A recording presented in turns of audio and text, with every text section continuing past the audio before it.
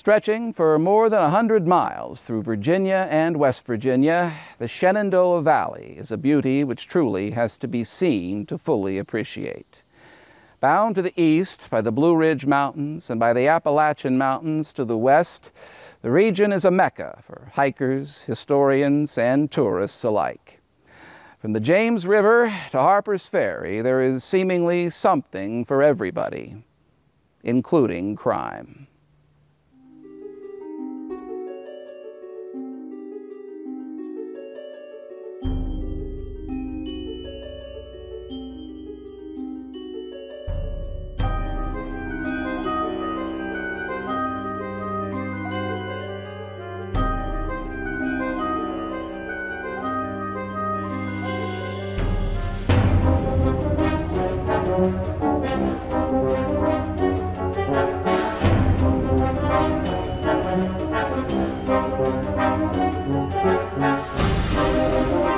In this feature, we will profile two cases which have confused and frustrated law enforcement since the 1980s. Two cases separated by more than 50 miles and 5 years. In one instance, a young woman goes missing under mysterious circumstances while working the late shift at a gas station. In another, the identity of a man found murdered along Interstate 81 remains a mystery, even though his killer was identified and successfully prosecuted. Our Shenandoah profile begins in June of 1982 at the city of Harrisonburg. Case number 1982-681146, the disappearance of Kelly Bergh Dove. Straddling the spine of the Appalachian and Blue Ridge Mountains, the Shenandoah Valley is the scenic and cultural gem of the Virginias. Formerly inhabited by the Seneca Indians, the valley became an enticing draw to many eastern settlers. Rugged frontiersmen, Quakers, Mennonites, and even German settlers, known thereafter as the Shenandoah Deutsch, would soon call the region home. Today, Interstate 81 traverses what was once known as the Great Wagon Road or the Great Warriors Trail. Stretching over 300 miles from Bristol to Martinsburg, the highway serves as a conduit for thousands of tourists, nature lovers, and vacationing families each year. Destinations such as Skyline Caverns, the Appalachian Trail, and the Shenandoah National Park serve as beacons to anyone looking to escape the concrete jungle and retreat to a quiet, rustic setting. Sadly, even a region blessed with such rural elegance and peaceful serenity is far from invulnerable to criminal activity. When speaking of the countryside and its widely scattered populace, even the great Sherlock Holmes was quick to note, "The only thought which comes to me is a feeling of their isolation and of the impunity with which crime may be committed there. They always fill me with a certain horror. It is my belief that the lowest and vilest alleys in London do not present a more dreadful record of sin than does the smiling and beautiful countryside. Think of the deeds of hellish cruelty, the hidden wickedness which may go on year in, year out in such places, and none the wiser." To wit, in June of 1982, the city of Harrisonburg, Virginia, found itself faced with a perplexing incident which may well have confounded even history's greatest consulting detective. Sometime in the early morning hours of June 18, 1982, 20-year-old Kelly Bergh Dove was abducted while working at a local gas station. Over 40 years later, her ultimate fate remains a mystery, and her abductor remains unidentified. Kelly Bergh was born on August 30th, 1961, one of 5 children born to Fred and Rachel Bergh. With a full household, Kelly's life was never bland or tedious. Her siblings have described her as a fighter and not one to ever back down from a challenge. In 1977, when she was only 16 years old, Kelly gave birth to a daughter, Tammy. Kelly soon married Tammy's father, Dale Dove, and the two moved in together. Despite the inherent difficulties in being a teenage mother, Kelly successfully graduated from Turner Ashby High School in 1978 before settling into the normal routine of motherhood. Several years later, Kelly decided that she wanted her daughter Tammy to have a better life than she was currently on track to have. To that end, Kelly decided to enroll in some classes at the nearby community college. In the meantime, Kelly had taken a job at the Imperial Oil gas station on the southern side of Harrisonburg, the same station where her sister Elaine worked, and her sister Debbie Parnell was the manager. Kelly reportedly had no qualms about working the so-called graveyard or overnight shift alone. The close family connections to the location are said to have given Kelly a sense of security. On Thursday, June 17, 1982, Kelly swapped schedules with another employee to work the overnight shift. At the time, Kelly was living in Bridgewater, approximately 7 miles southwest of Harrisonburg. At 10 p.m., Kelly was dropped off for work by her husband, Dale. By all accounts, the first 4 hours of her weeknight shift were busy but routine. Customers coming and going, gassing up and driving away. Around 11 p.m., Kelly placed a call to her mother, Rachel. Rachel later reported that Kelly did not seem upset or scared at that time. At some point after 2 a.m., things took a dark turn. An unidentified male showed up outside the Imperial station, reportedly dressed in a very inappropriate manner. The man left the property, but shortly thereafter returned in his vehicle and drove through the station's parking lot. Moments later, Kelly received what has only been described as an obscene phone call. Kelly's sister, Debbie, later reported that calls of this nature were not an uncommon occurrence at the station. Contrary to many reports, Kelly Dove actually made 3 telephone calls from the Imperial station to the Harrisonburg Police Department that morning. At 2:27 a.m., Kelly placed the first of these calls which were fielded by police dispatcher Martha Yankee. Not long after Kelly's disappearance, the transcripts of the first 2 calls were made public and have been quoted from extensively over the decades. However, in 2022, authorities released the actual audio of the first conversation. In it, Kelly can be heard reporting the unnerving events to the police dispatcher. I'm working the 3rd shift at the Imperial gas station. I just had an obscene phone call, and this guy came in earlier, and he was kind of dressed improperly, but I kind of ignored him. I think it was that guy, because he just drove through the parking lot a few seconds before I got the call. Could, you have somebody kind of keep an eye out on me? Okay, this is on Main Street. South Main? Uh-huh. Over beside McDonald's. Thank you. Bye. 2 minutes later, at 2:29 a.m., Kelly again called the Harrisonburg Police Department. The transcript indicates that the audio tape skipped several times during the call, partially muffling Kelly's words. Authorities were able to make out, "This is just back parking lot." The dispatcher asked Kelly what kind of car the man was driving, to which Kelly replied, "A silver-colored Ford." The exact time is not known, but Kelly placed her 3rd and final call very soon thereafter. Kelly again repeated her request that the authorities come to the station, though reportedly with more urgency than a few minutes previous. Kelly's sister Elaine later opined that she detected fear in Kelly's voice. Sister Debbie, after listening to the second tape, reported to the press, "You can hear a shuffle, and the phone snaps," indicating that the line went dead. A short time later, Harrisonburg police officer Sam Yankee, husband of dispatcher Martha Yankee, arrived at the Imperial station. He found it deserted.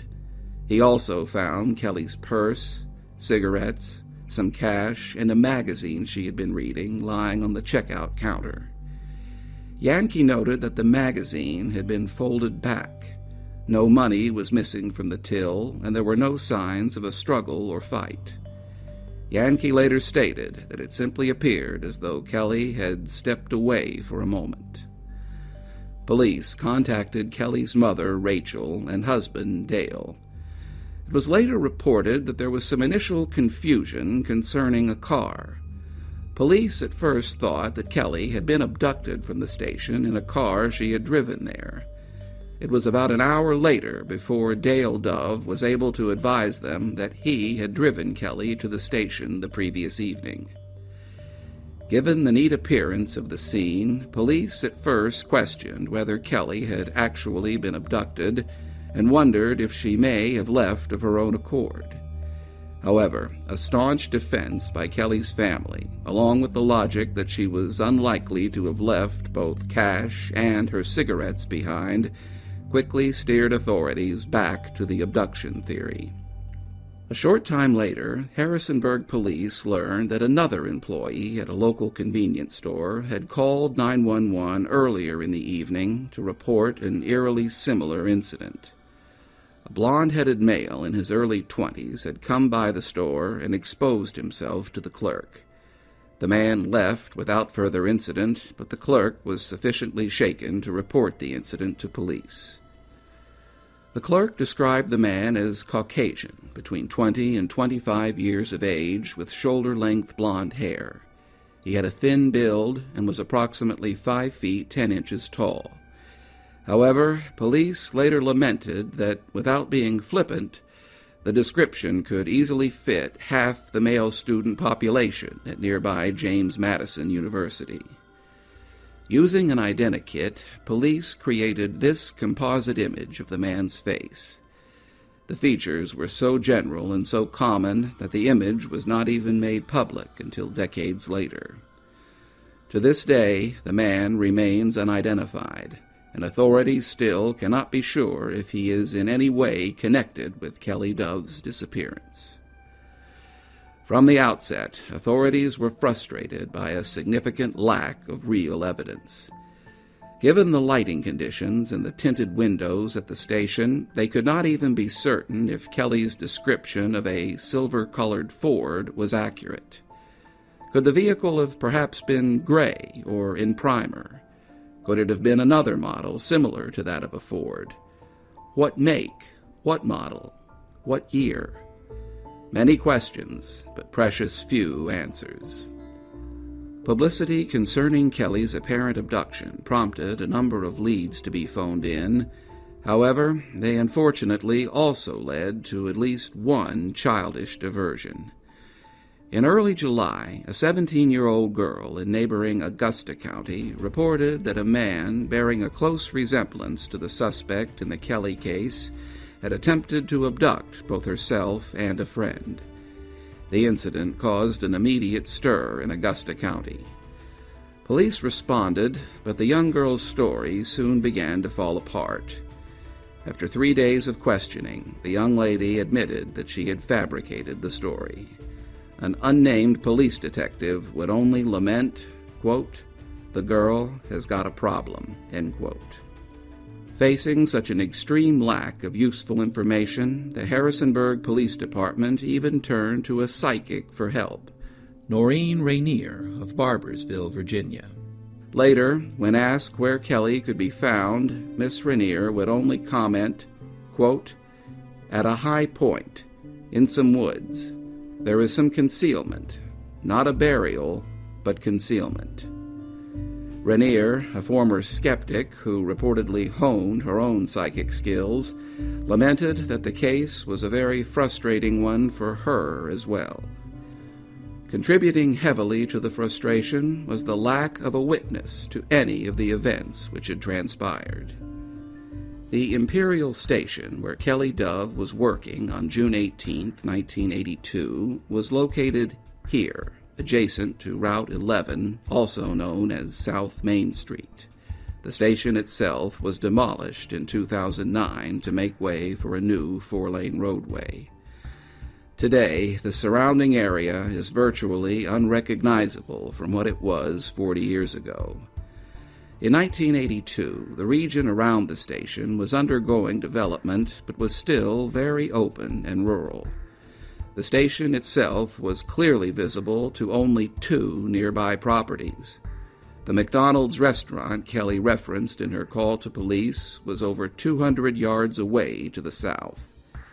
The early hour and dim lighting would have also made observation even more difficult.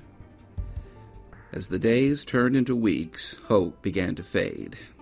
Authorities continued to field tips called in by telephone, but all eventually led to a dead end. In 1985, Lieutenant Hubert Myers revealed that the Harrisonburg Police Department had developed a prime suspect based on his activities and automobile. Myers even went so far as to say that he was 99% sure the man's car was the one which had been seen near the Imperial Station. However, the lack of any real evidence has continually prevented charges from being filed. Despite the frozen nature of the case, Kelly's family have refused to give up. Year after year, often on or around the anniversary of Kelly's disappearance, her sisters and mother have been consistent in their efforts to keep Kelly's case in the news. Often, it was an uphill struggle. By 1985, Kelly Dove's case file had swelled to nearly 500 pages of interviews and notes, but as for solid evidence, there was precious little beyond the audio of Kelly's telephone calls and the vague description of a possible suspect and his vehicle. Not enough to merit even an arrest, let alone a conviction. Kelly Bergh Dove was declared legally dead in 1989. Authorities, as well as Kelly's family, have long since concluded that Kelly is likely no longer among the living.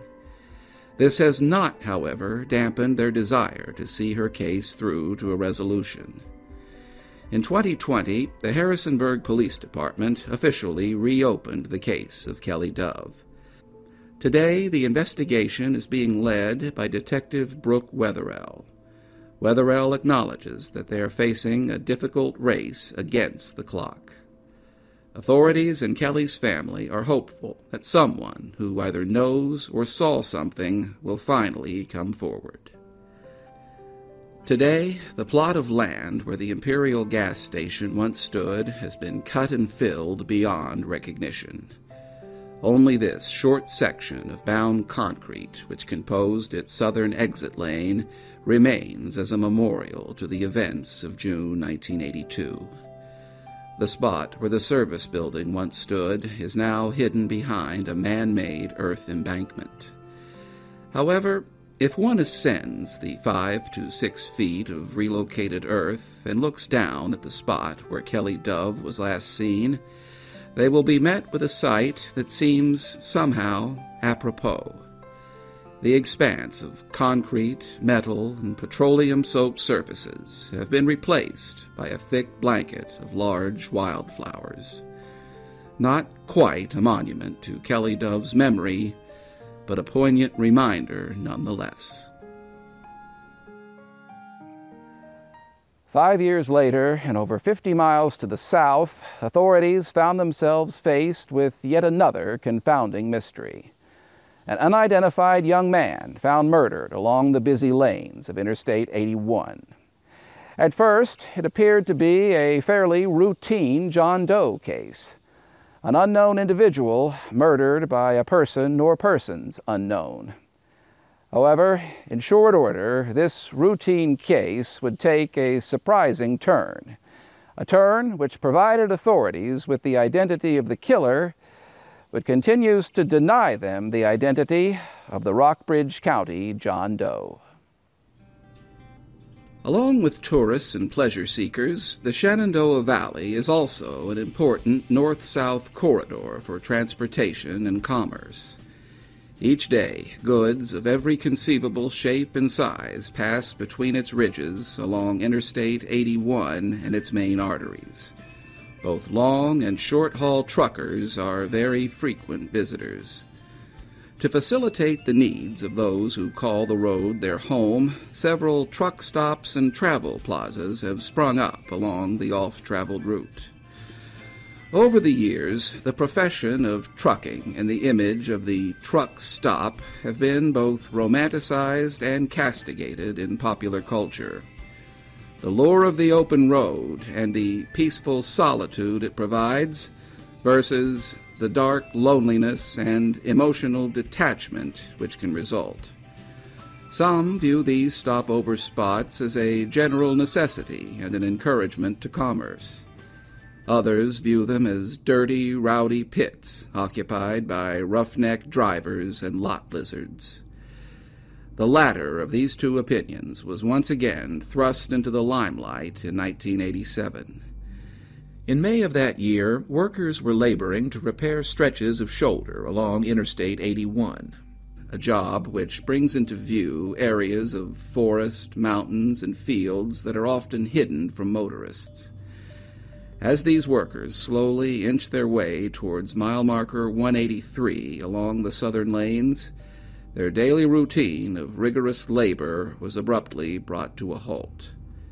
Just over a small embankment and out of sight of passing cars, workers came upon a set of badly decomposed human remains. Given the rural location of the find, members of the Virginia State Police were dispatched to the scene. County Medical Examiner F.A. Fetterman would later determine that the remains were those of a male and that he had been shot at least once in the head.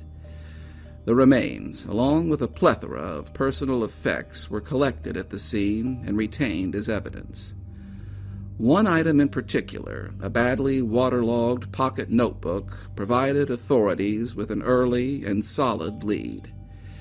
It appeared that their John Doe had recently hitched a ride in a long-haul truck. For whatever reason, the man had jotted down the name of the owners of the truck in which he had ridden, the trucking firm of J.B. Hunt. Authorities soon ascertained that the J.B. Hunt Trucking Company was located in Lowell, Arkansas. A cross-check of dates and locations turned up the name of John Stephen Schwartz, a resident of Channelview, Texas. Investigators were able to confirm that Schwartz had transported a shipment of toys from Texas to New Jersey about 2 weeks earlier, a trek which would logically have taken him up Interstate 81 to connect with I-76. The location and time frame fit the estimated date and location of the John Doe's murder. Authorities tracked Schwartz to Texas. During an interview, he at first denied any involvement or knowledge of the incident. Then, just before he was scheduled to take a polygraph test, Schwartz broke down and confessed to the murder. Schwartz began to talk, and little by little, the events leading up to the murder of the Rockbridge County John Doe began to unfold. According to Schwartz, he first met the man, whom he came to know only as Chris, on May 16, 1987, at a Petro truck stop in Wytheville, Virginia, while en route to Edison, New Jersey from Little Rock, Arkansas. Chris had apparently become stranded at the truck stop for several days with no food. Chris stated that he was on his way to somewhere to go camping, perhaps along the Appalachian Trail. Schwartz struck up a deal with the man. If he would accompany him to New Jersey and help him to unload his truck, he would pay him $50. The pair traveled on towards New Jersey, but according to Schwartz, the two did not talk much along the way. On May 18th, the pair arrived in Edison, and Chris helped Schwartz unload the vehicle and was paid the promised $50. Chris reportedly used the money to purchase some food and a folding knife. At some point during their stay in New Jersey, things began to turn sour. According to Schwartz, Chris demanded another $100 in payment, as well as some of Schwartz's personal items. Chris reportedly threatened to report Schwartz for having carried an unauthorized passenger on his route. Backed into a corner, Schwartz consented. On May 19, 1987, Schwartz picked up a new load of cargo and began the return drive to Arkansas, with Chris in tow. Schwartz stated that during the return trip, he stopped at a truck stop in Rafine, Virginia, just a few miles north of Stanton. During this stop, Chris is said to have become agitated. He reportedly pulled his knife on Schwartz and again demanded $100 and some personal items. Chris reportedly threatened to physically harm Schwartz in some way. Schwartz continued south on I-81, with Chris still riding shotgun. At approximately 4 a.m., just north of mile marker 183, Schwartz pulled his truck to the side of the road and told Chris that he needed to relieve himself. Both men apparently alighted from the cab. The exact series of events is unknown, but Schwartz later stated that he pulled a gun on Chris to let him know who was in charge. Chris reportedly made some sort of aggressive move, at which time Schwartz shot him once in the abdomen. Chris fell to the ground, and Schwartz fired another round into the right side of Chris's head. Death would have been almost certainly instantaneous. Schwartz did his best to hide the evidence of the incident. He removed Chris's body and personal effects to an area well off the interstate and out of sight of motorists. It was only by sheer chance that shoulder work commenced in the exact same area 8 days later. Had it not been for this, Chris may well have remained undiscovered for years, possibly giving his invaluable personal effects time to return to the earth. According to Schwartz, Chris frequently changed his story concerning who he was and where he was going. The remains of the man John Schwartz knew as Chris were found in this general area, roughly 8 miles south of Lexington, Virginia, on the western side of Interstate 81. The highway is a frequently traveled route by both civilian and commercial vehicles. According to Schwartz, he first picked Chris up here, at what was then a Petro truck stop in Wytheville, Virginia, the conjunction of Interstate 77 and 81. Chris is reported to have stated that he had been at the truck stop for 2 days, which would have had him arriving there on May 14th or 15th. Just where Chris had been prior to arriving at the Petro station is unknown. Chris said something about trying to get somewhere to go camping. Chris spent the next 3 days with Schwartz. If the two interacted with any other individuals during this time, the details have not been made public. John Schwartz was subsequently found guilty of first-degree murder and sentenced to life in prison. He was killed in a prison altercation in 1999. The killer was behind bars. However, authorities still face the conundrum of an unidentified victim.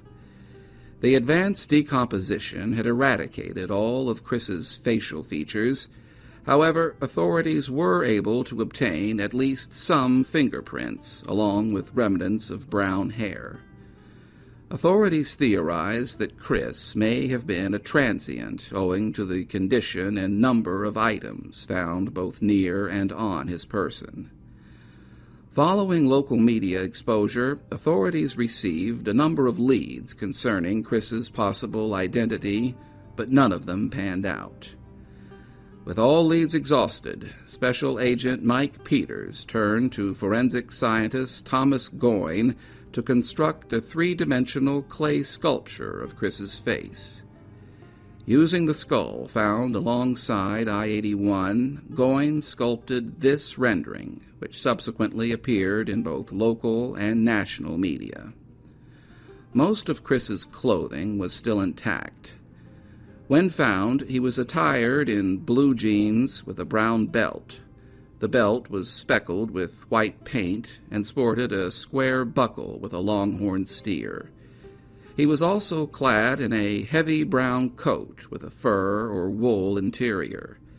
The heavy coat was worn over top of a Spec 4 U.S. Army-issued short-sleeved shirt with appropriate insignia. He had on a pair of brown slip-over-type shoes over top of a pair of white sweat socks with green and yellow ankle stripes. Of particular interest were a set of black, plastic-framed, military-issue eyeglasses found on or near the body. They have been identified as the type issued by the U.S. Veterans Administration to former service members. The lenses were determined to have been for someone who was nearsighted. The exact prescription is as follows. Right lens, OD, negative 2.25 spherical, 5 pH cylindrical. Left, OS, negative 2.25 spherical, 5 pH cylindrical. Distance PD equals 61 millimeters, BC 4.25 OV. The lenses were also single vision and clear glass. This chain and crucifix were also found on Chris's body. A number of personal items were found nearby, including this fold-up switchblade knife, a cheap white Bic ballpoint pen, a white disposable cigarette lighter, an audio cassette tape, a $10 bill along with 12 cents in change, this metal wristwatch with both analog and digital features, and this pocket-sized notebook into which Chris has made several entries. Authorities noted that Chris misspelled several common words. The man known only as Chris was estimated to have been approximately 5 feet 4 inches tall and weighing about 150 pounds. His hair was brown in color, and his mouth was described as wedge-shaped and narrow. He was initially estimated to have been between 20 and 22 years of age.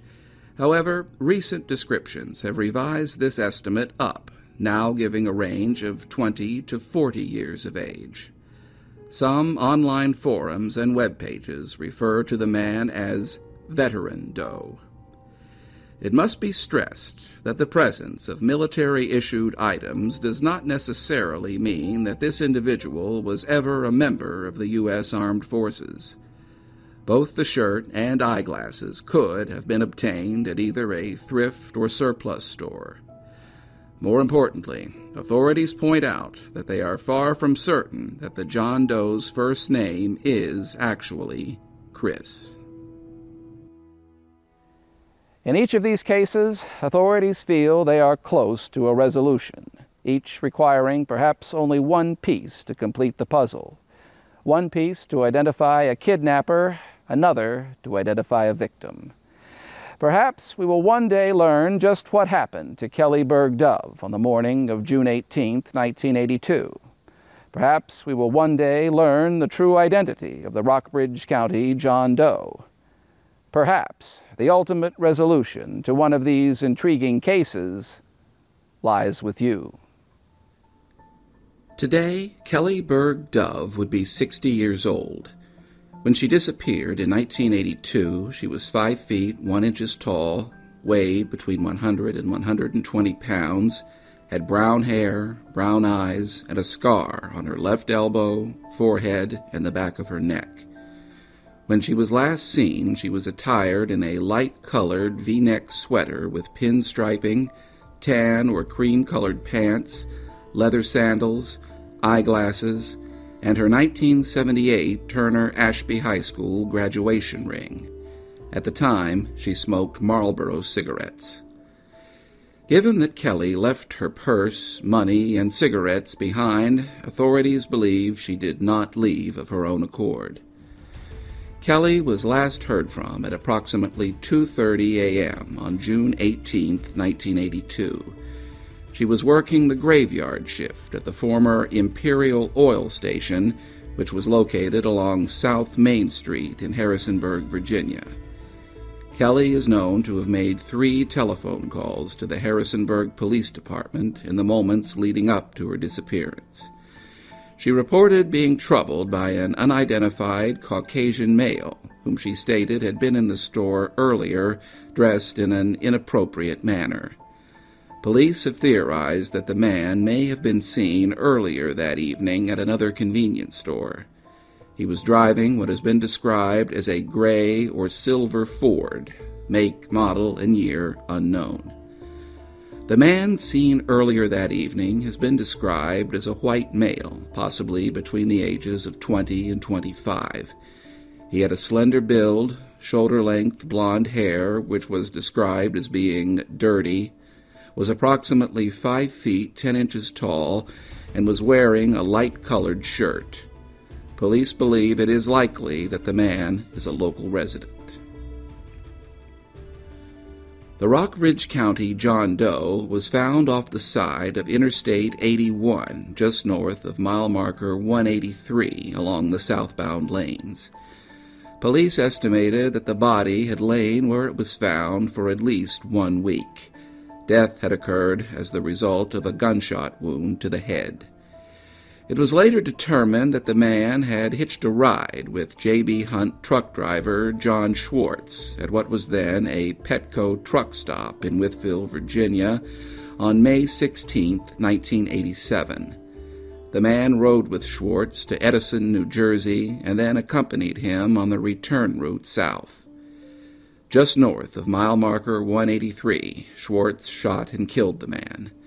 He later advised that he knew him only as Chris, though authorities have not been able to confirm this name.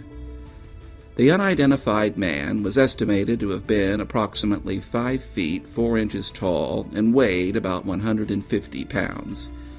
His hair was brown in color, and his mouth was described as wedge-shaped and narrow. He was initially estimated to have been between 20 and 22 years of age. However, recent descriptions have revised this estimate up, now giving a range of 20 to 40 years of age. Some online forums and web pages refer to the man as Veteran Doe, though his status with any branch of the U.S. Armed Forces has not been confirmed. When found, the man was attired in blue jeans with a brown belt sporting a square buckle with a longhorn steer. He was also clad in a heavy brown coat with a fur or wool interior. The heavy coat was worn over top of a Spec 4 U.S. Army-issue short-sleeved shirt with insignia. He had on a pair of brown slip-over-type shoes over top of a pair of white sweat socks with green and yellow ankle stripes. A set of black plastic-framed military-issue eyeglasses were found on or near the body. They have been identified as the type issued by the U.S. Veterans Administration to former service members. The lenses were determined to have been for someone who was nearsighted. A number of personal items were also on or near the remains. These included this chain and crucifix, this fold-up switchblade knife, a cheap white Bic ballpoint pen, a white disposable cigarette lighter, an audio cassette tape, a $10 bill along with 12 cents in change, this metal wristwatch with both analog and digital features, and this pocket-sized notebook into which Chris had made several entries. Authorities noted that Chris misspelled several common words.